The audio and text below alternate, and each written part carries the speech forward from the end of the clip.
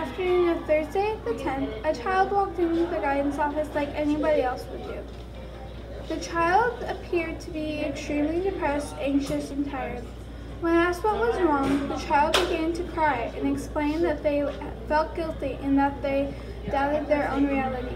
They had no physical wounds, but they bared emotional scars that could last a lifetime. Gaslighting is a serious issue today, especially among teens and parents and/or adults.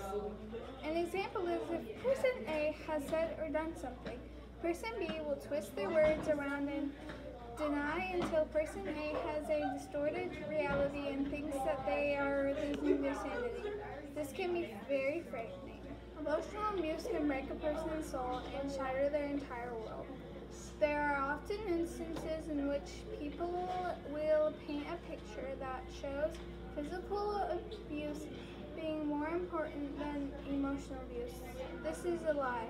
It is the most lonely thing in the world to be surrounded by friends and family who don't understand what you are going through.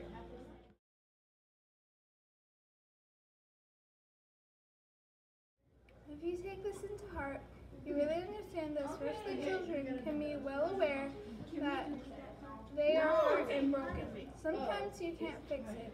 When people cut them down as they try to pick themselves back up, it's extremely hard. When you take into consideration what someone's life is like, even if you can't see the scars, it opens up your eyes. Life can build you or break you, but you can't always decide your life. Some of the things that happen every day are continued as emotional abuse. This is too wrong. It can cause PTSD, depression, anxiety, guilt, and loneliness. There are only a few results caused by emotional abuse. Ways we can help stop emotional abuse are reporting these incidents, not just if they happen to you, but to others. Emotional abuse is hard to trace, so people are doing what they can to stop it with what they have.